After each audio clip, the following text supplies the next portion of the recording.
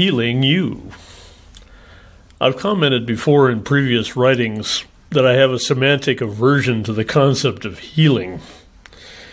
From a non-dualistic point of view, healing becomes a matter of judgment about how we feel about our bodies and lives, and has little to do with the reality that how we express in our given incarnation is perfectly who we are being. No harm, no foul.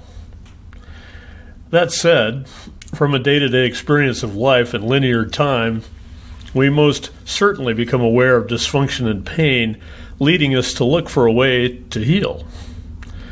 At the core of these dysfunctions, pains, and unwanted conditions are inevitably unconscious patterns we've created in response to experiences, usually traumatic or extreme in some way, either physically, mentally, or emotionally. The deep-down reality of the situation with disease and dysfunction is that we created or adopted, many times unwittingly, negative experiences that, because they were negative, we decided to block them or denied them or shoved them down to a dark hole of forgetfulness. The problem with doing this is that the energies of the experience are still active and reactive in the present moment, even though we've quite thoroughly forgotten their origin or intensity. Complicating matters is that every time these reactive experiences are activated, it affects the entire field of consciousness. And this is what I'm addressing in this essay. The harsh or ecstatic quantum truth is that we are all connected as conscious and unconscious energy vortexes. All of our perceptions and experiences, whether conscious or unconscious, affect the entire quantum field of life. On the day-to-day, we don't really observe this directly due to social mores, cultural memes, and contrivances, yet we are all affecting each other with every thought we experience, every intent we create, and every action we take. And this includes all that previously created and sequestered reactive energy we've placed in the denial box of the unconscious, waiting to be triggered at any moment.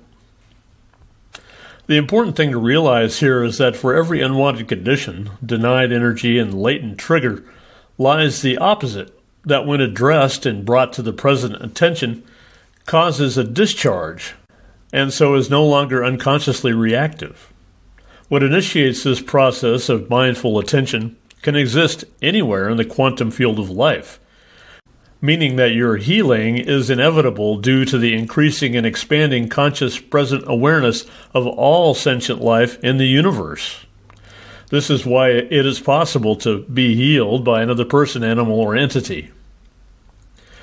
Often it's just a matter of asking for the healing, and in the asking, the field of sentience sends back the resolving energies causing the disease or dysfunction in the first place. Of course, if we believe this can't happen, or no, this isn't the way it works, that just serves as a barrier and further isolates the unwanted energy within the dark cauldron of our unconscious. On the other hand, to become aware and in allowance of the reality that our unconsciousness is waiting to discharge upon our request or demand, then healing can occur. Nothing happens without our permission.